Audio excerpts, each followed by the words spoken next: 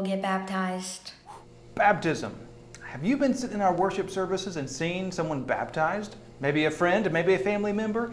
We brought them right up here to this water and you saw someone dip them under the water and bring them back up. What is that all about? Baptism. It's kind of a strange looking thing if you don't know about it, but in God's Word it tells us about baptism. Baptism is one of two ordinances. Now it's a big fancy word for saying things that Jesus told us to do. He ordered them to be done. He commanded us to do. So baptism is for believers, people who have trusted Jesus as their Lord and Savior. Baptism only is significant and meaningful for people who have trusted Jesus. And baptism is going under the water and back up, being immersed. That's a big fancy word for being dumped all the way under and brought up. But why do we do it? Because we're being like Jesus. Jesus was baptized. Jesus tells us to be baptized. Even when you look at His last command to us, He says, go make disciples of all nations, baptizing them in the name of the Father, Son, and the Holy Spirit. Jesus told us to be baptized, and it's a way of identifying with Him, of telling other people, I belong to Jesus. Look at this. This is a wedding band. Looking at this wedding band, you probably have a hunch that I'm married. And if you guessed that, you'd be right.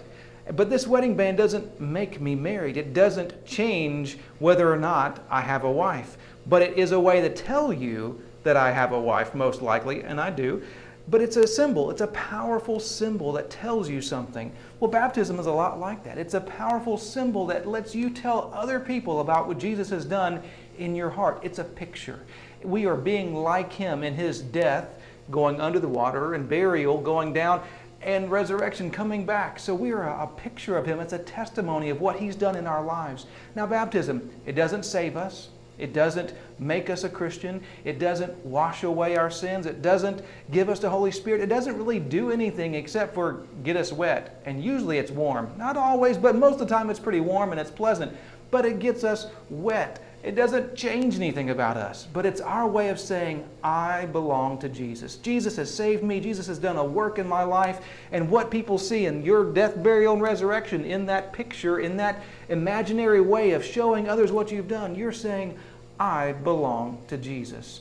What a special picture. What a special way to show others what's happened in your life. And when you're sitting in the pew and you're seeing that happen, it's a great chance for you to celebrate, to be excited about what God has done in that friend's life. And you get a chance to pray for them and to celebrate with them. That is so special. Now, I have a question for you. How many people do you think have been baptized at Germantown Baptist Church in the past 10 years? Maybe 200,000? 200. 5,000. Those are some pretty good guesses, but let me tell you, there have been 301 people who have been baptized in the past 10 years here. What an amazing testimony of God's work in people's lives.